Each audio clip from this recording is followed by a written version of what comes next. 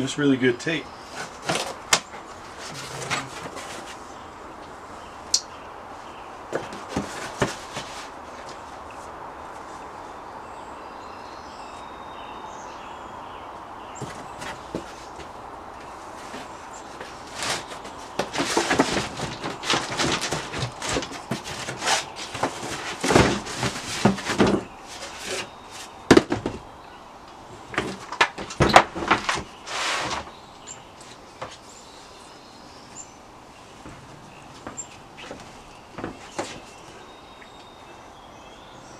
This stuff's a game changer.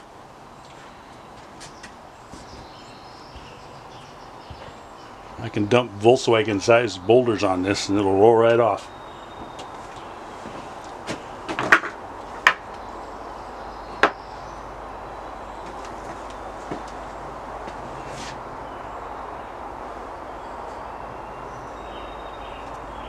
Tell them what it is.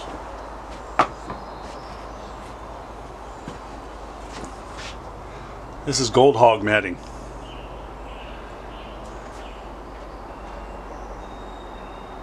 I forgot which kind they are, so I'll put a label up. We got 3 different kinds.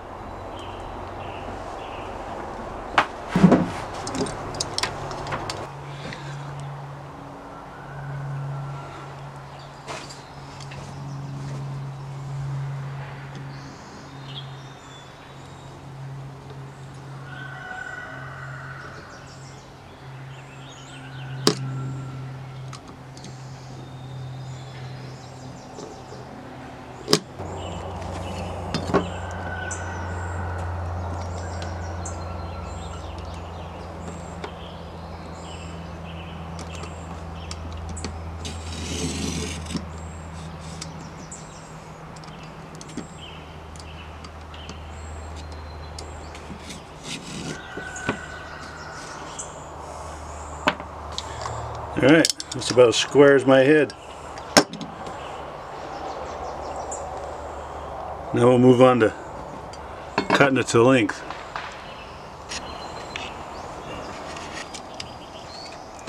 Alright, so now we're going to cut the bottom piece for the sluice. And we'll check it out and see how it goes. And then we're going to cut square and cut the other pieces, or one piece at a time, all the way up to the top. So my brother and I had a slight debate on the size it should be, and we agreed to disagree, but we're going to go with 9 13/16. See if I can figure this out.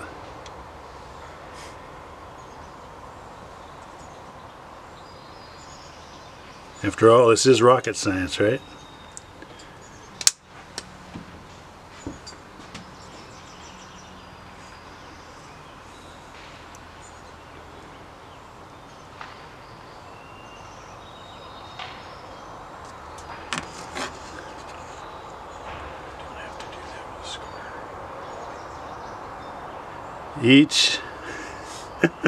Each dot contains the same amount of ink so that they're not bigger.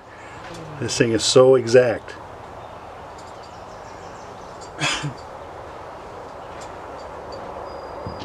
Shaking not included.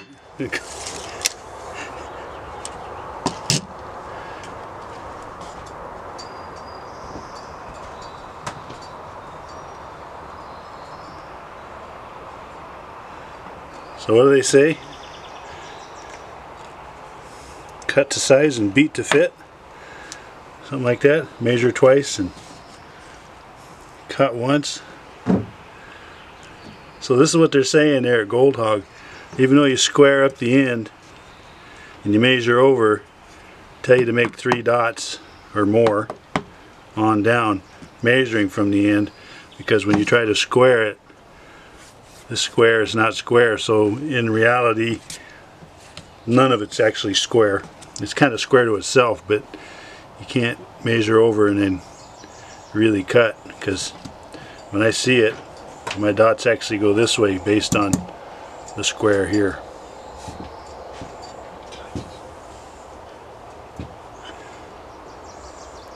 Take a break here.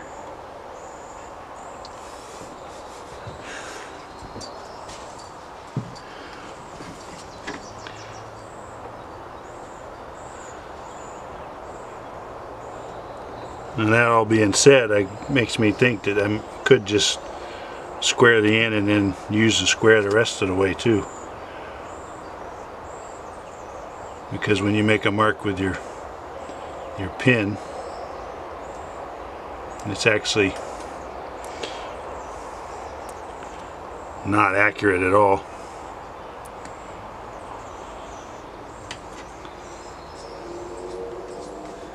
And I'm going to go with that and see what happens.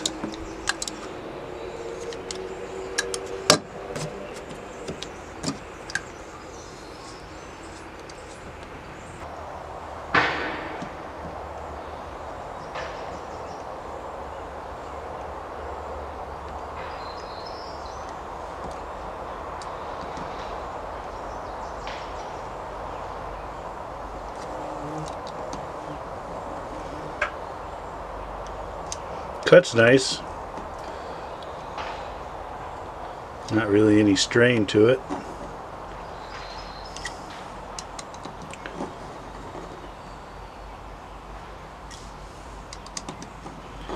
So they say not to go too hard when you come to the end so you don't get a dovetail on the end of it.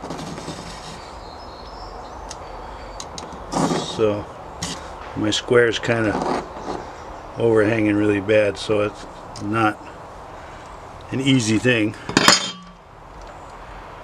but I can do that.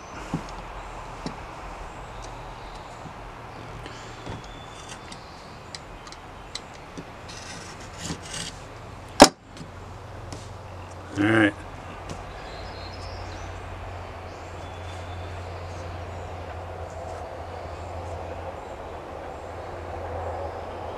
So I'll come back when I get it all put together after I get them all cut, because you don't want to watch me cut these things.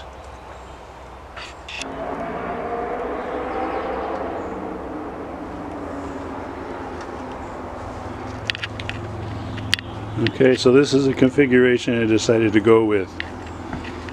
We got talon,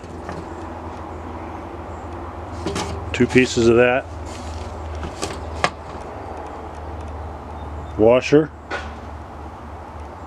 2 pieces of that, and mother load, 2 pieces of that. The talon is really aggressive, less so, but still got a good place here for vortexing. And then this is really mellow, and this is where your water slows down, and so this will be good for the fine gold catching. The water slows down.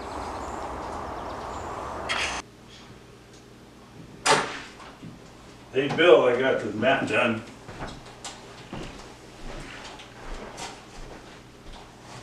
That gold hog cut up and glued in there. I think it's going to do real good.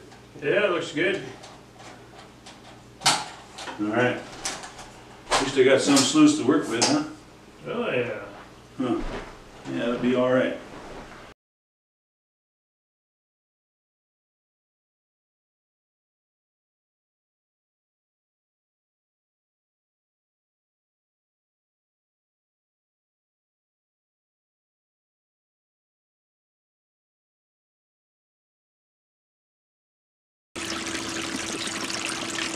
So in this sluice we have 3 areas of treatment.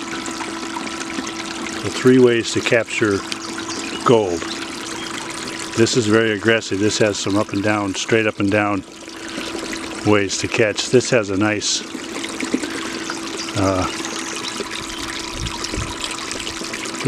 riffle to create a vortex, and this has a low profile places for vortexing. And vortexing is like the back end of a pickup truck when you throw your beer can, root beer, out your window into the back of your truck.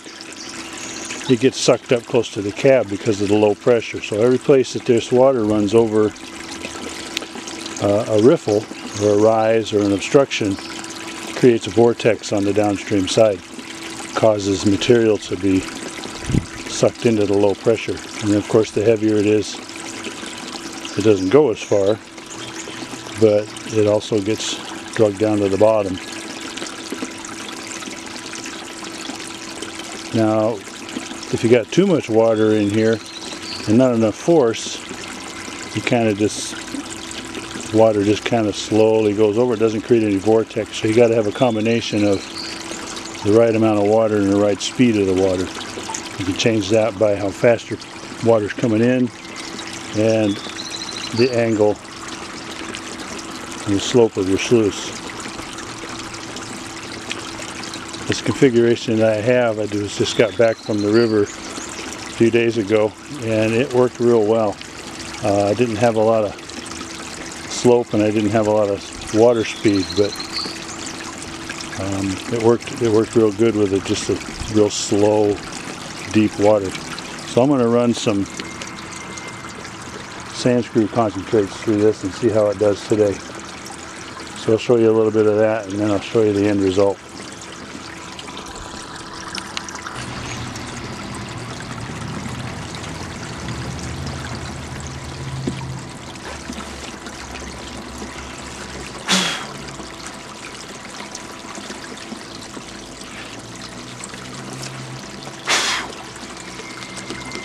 I think I overdid the soap again.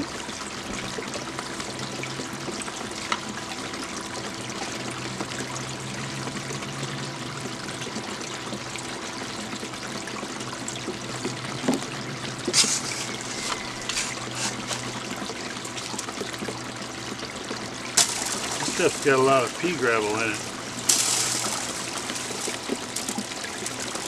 A lot of clay too.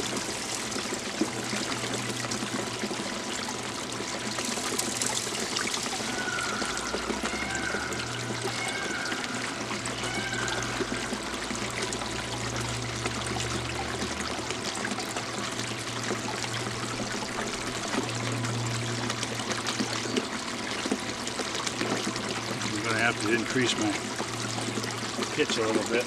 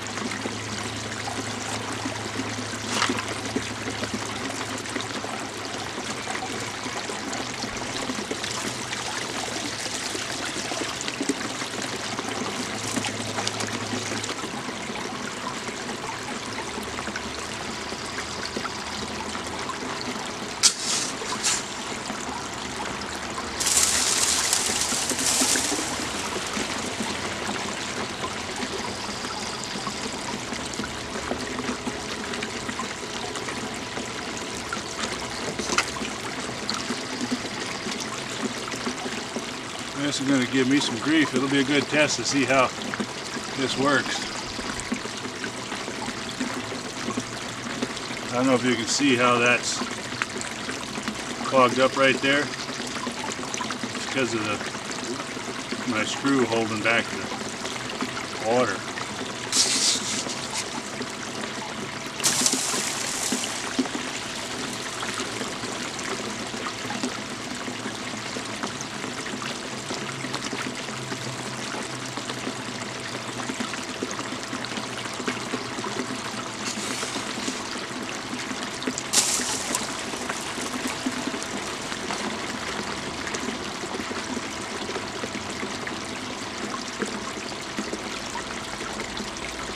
Alright, we'll see how this does. I'll run this bucket and then I'll see what we got, and I'll pan out a little bit of the stuff that runs off, and we'll see how much we lost, if any.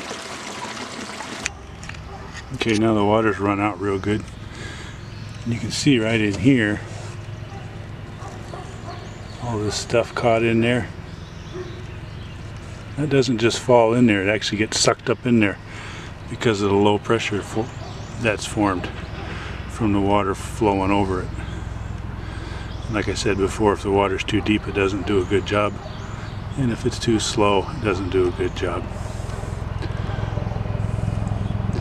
I don't know if I did a good job or not, but I didn't lose anything because I got it all in the tub.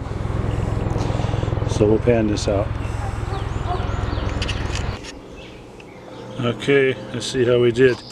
I didn't get as much material as I thought I would, so I might have lost quite a bit, but I run it really slow because if you go too fast, you end up kicking the gold out before it gets a chance to settle. I am going to pan out a little bit of the runoff, tailings, and we'll see. This is very heavy. This is super concentrated black sand. You can see it lining up back here.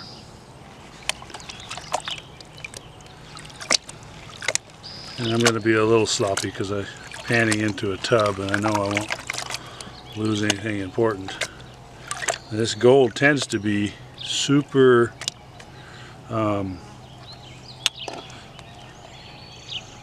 what's the word? Super fine, super pulverized, so it's powdery.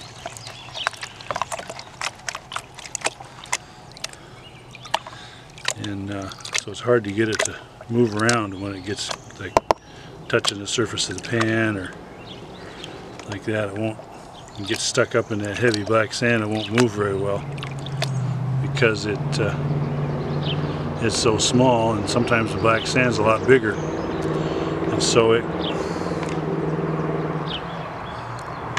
causes it to hang up and stay on top. I need to go get some soap. Alright, here we are.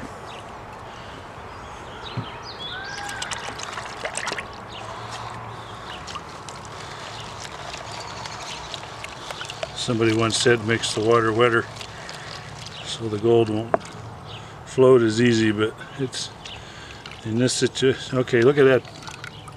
Can you see that? All that's gold. It fell down through the sand, and it's like I said, it's stuck to the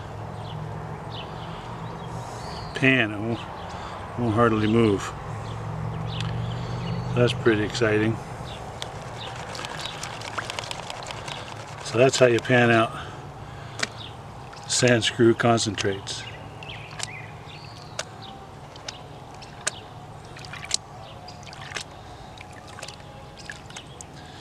And I'll tell you this, not every quarry is the same. I've gotten some from a couple of different quarries because I have an inside track. One of them is not as good as the other.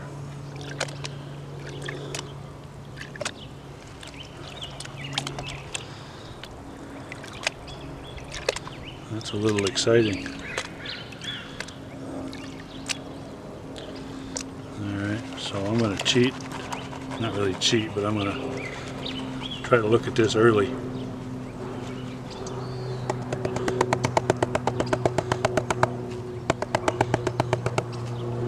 And I'm going to get some water in here and see if I can pull it back. I'll call it good, and then later when it's going to take me a long time to finish this off.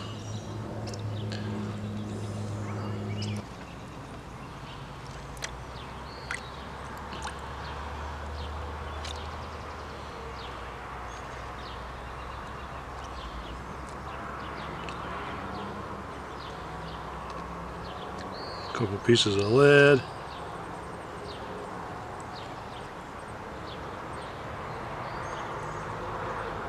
There.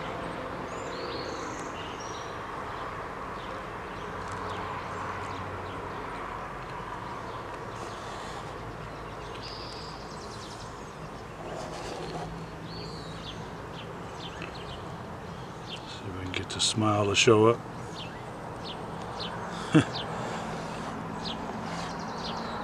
It's just all over.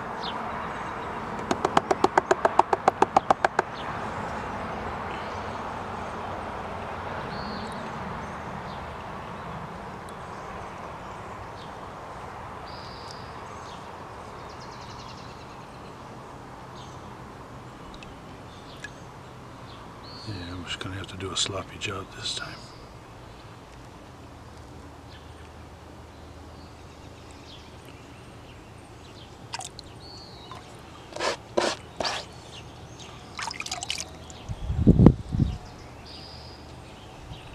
Piece of wire. Panning, you might notice that I skipped a little bit because it's probably boring.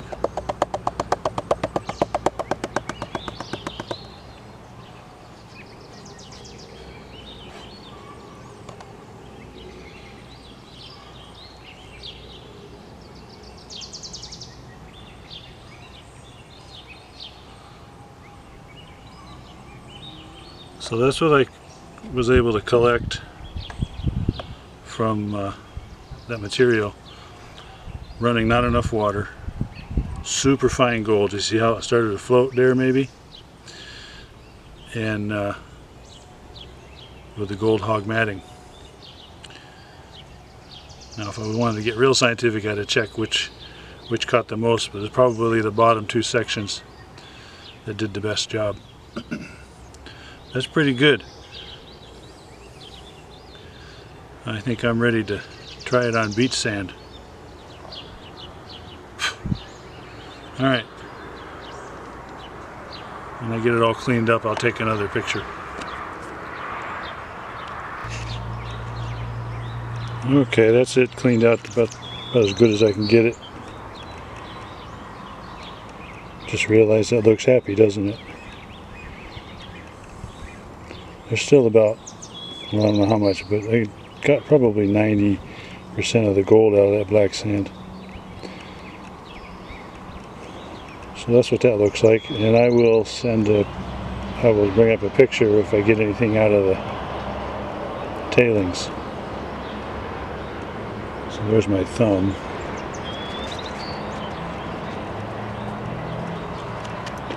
Anyway, hang tight.